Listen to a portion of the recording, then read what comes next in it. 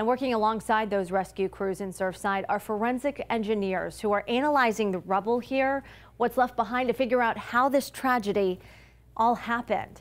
10 Tampa Bay's Tweelon Wynn shares insight from a structural engineer who's worked at several collapse sites in his own career. Tweelon. Caitlin, good morning. I spoke to John Pepper, who's had more than 50 years of experience working other collapse sites.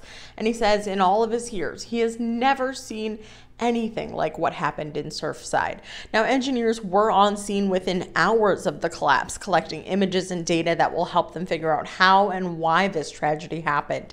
He says from his experience, it likely wasn't just one thing that caused the collapse, but rather multiple failures that led up to this. Pepper says teams will look at how the pile of rubble sits now: foundations, concrete, leaks, groundwater, and most importantly, the support columns within the building.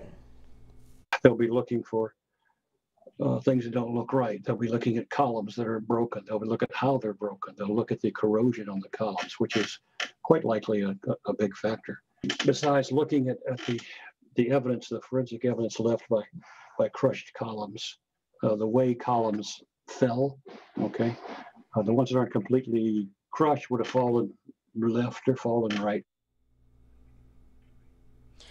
And the town of Surfside has hired a veteran engineer to consult on this. He was at the collapse site of the Miami-Dade parking garage collapse, as well as the FIU pedestrian bridge collapse. But it'll be months before we find out what exactly happened here, because right now these efforts are focused on rescue and recovery.